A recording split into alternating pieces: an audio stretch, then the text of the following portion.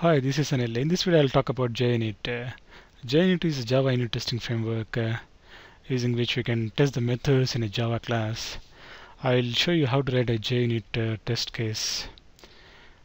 For that, we will create one class called calculator.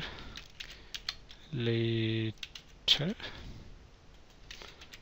in the package, and this class contains only two methods called add. It has two numbers and return that value. Return x plus y. This also contains one more method called subtract. This will take two arguments and return x minus y.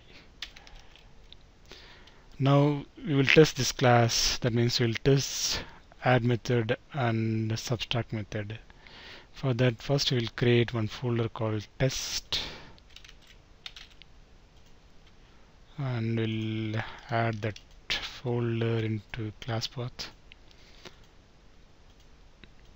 and we will create one package that generally will give this package name same as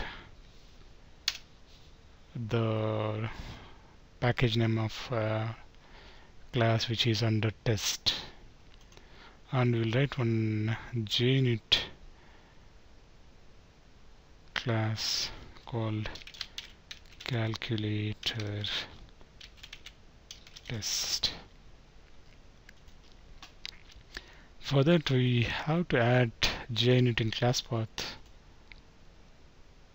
add libraries JUnit, and we'll add JUnit4. JUnit4 supports annotations using which we can write our test cases.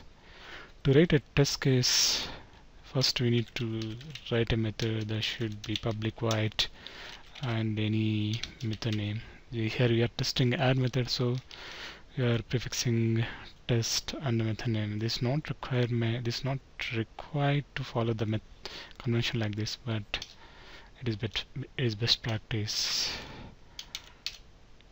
And we have to annotate this method as test, and we can import assert class static import org.junit.assert class, so that we don't need to prefix all the static methods with assert class. Now, to test calculator class, first we need to create the fixture. For that, we need to write before annotation.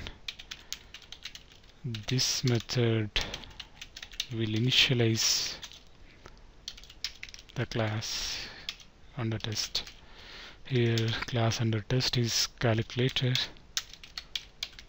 and this init method will be called for each and every test method. Suppose if I have one more method, one more test sub, for each and every test, that means for test add, that init method will be called, and test sub init method will be called. So here we will assign this calculator, a new calculator, and here you want to test add method. For that, we are giving int x is equal 10, int y equal to 20, and assert equals to, and expected is 10 plus 20 30, and actually we'll call our add method by passing x value and y value. For the same you can do here. You can copy paste here all these things, and here 10 minus 20 is minus 10, and we'll call the subtract method here. That's it. Now you can run this JUnit test case, run as JUnit test case. See, we got green bar. That means 2 test cases have been successfully passed.